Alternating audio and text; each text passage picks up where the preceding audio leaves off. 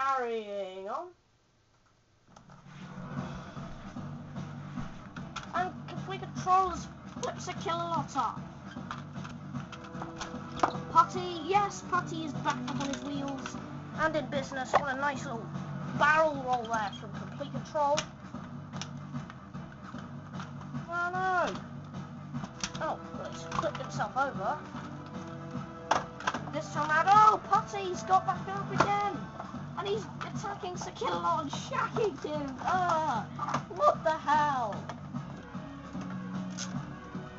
Oh, what the hell? That's just wrong. That's just disgusting. So Putty's attack is to shag robots. Lovely. Oh, what's that? Overkill. Oh, come on. Oh, that was supposed to work. Oh! Well, boom from Putty. Overkill. Put back up and over. 3 minutes as we've got a judge's decision. Oh, Putty's back up on his wheels.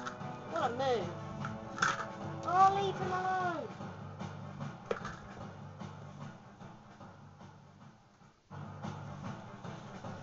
Oh, surprise, you missed all of it. Surprise. And Putty's in trouble. Pushed up against the sidewall. Could complete control. Save the day. No, you can't. Especially not like that. Oh, look at that. Oh, in complete control. Stuck on his side. He needs to self-fight off there. Oh, he's back up. And I think the only other series to have complete control is Land 300S. And his series is quit now. So another epic win for Robot Showdown. Oh, but look at that. That they weren't expecting that.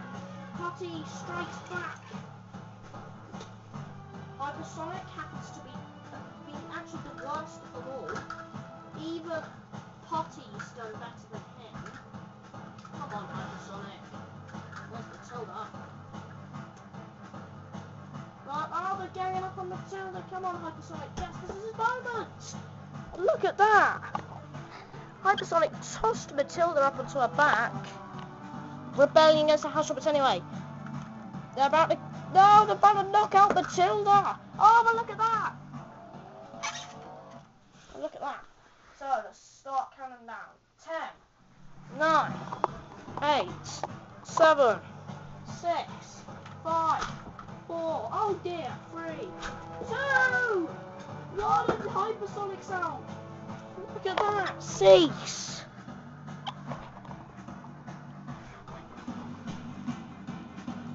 Oh my god. Oh, hypersonic flip behind the back of the pit, as you can see. There's Matilda. And there's hypersonic. What a shame. They just about went out before cease was called, but do that flip of yours, you guys. No, that was crap. Please, no crappy flips. Just a decent flip for once, please. Oh, he's not doing it now. He wants to be a douchebag now.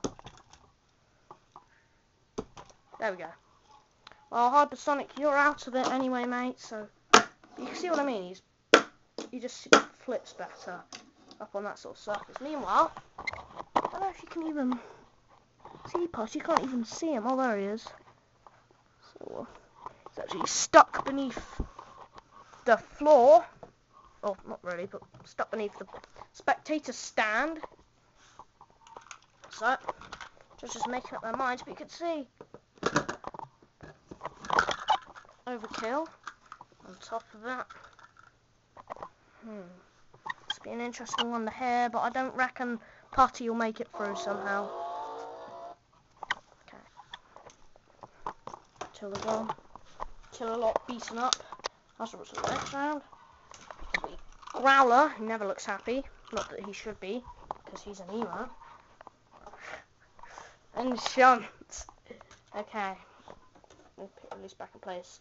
Right, Refboss made this as complete control is through, which is right. I think so.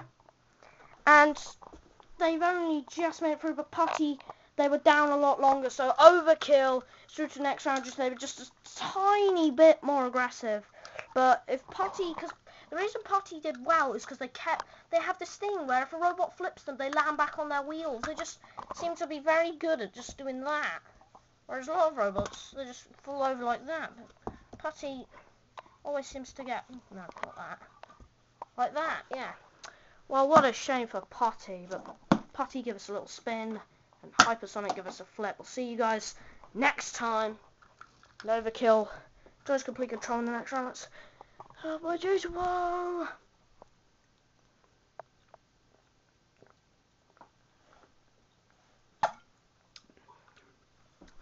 Well, let's get on with round 2. First, we're just having a small break though, as next robot's getting ready.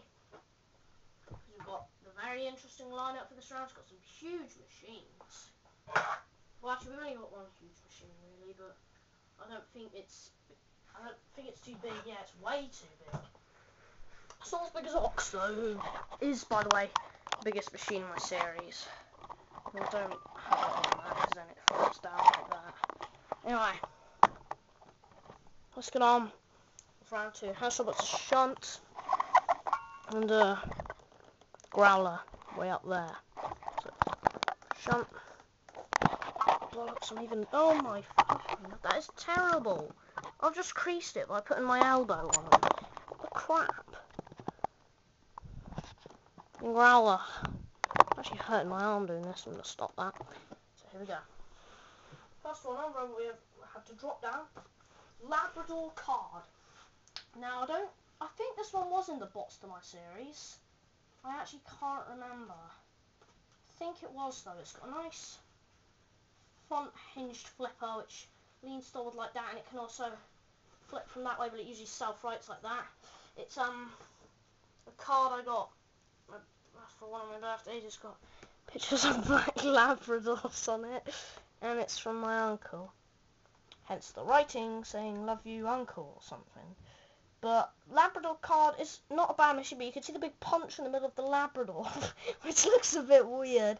It's because it got in a fight with Razor once, and it kind of paid the price. Not a bad machine though. High ground clearance, but the flipper is very powerful. Next on, the formidable Gridlock.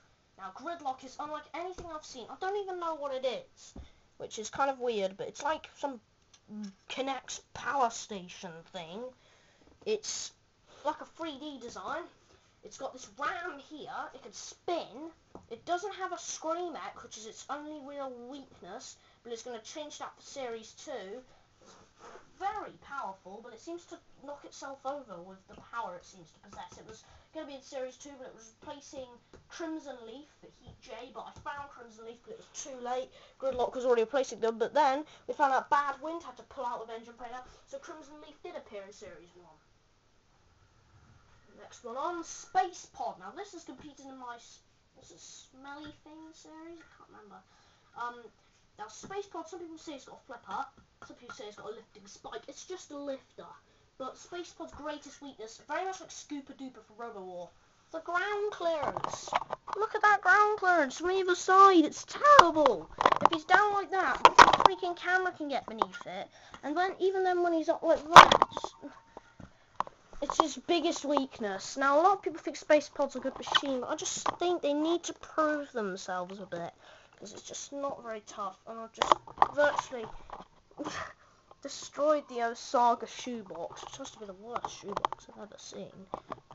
And next on, oops, well, it kind of just broke itself, so I don't think I will drop it that high next time, but this is Luke's ship. Now, Spacepod and Luke's ship are both parts of Star Wars toy spaceships. This is the spaceship Luke Skywalker uses in, is it Empire Strikes Back or something? I haven't watched Star Wars for 4 years, because I'm kind of too old for it now. But then somebody said, then if you're too old for that, then why are you playing with Robot Wars toys? Why don't you fuck off then? Anyway, it's got a nice Schrimech, lifting spikes, R2-D2. I think Luke's ship will be a popular choice amongst our fans. The music is going to be the Jack 2 Fortress Tank Trouble theme. Here we go. 3, 2, 1, activate. Oh way! Now Gridlock's attacking Luke's ship. There's Spacepod in trouble. Spacepod up and underneath Labrador card, but Labrador card quite easily finding it quite easy to get underneath that ground clearance. Now Gridlock, you can see, is very powerful, and Luke's ship's got a horrific ground clearance on the wings. You see what I mean? Now how the crap is he going to get out of that?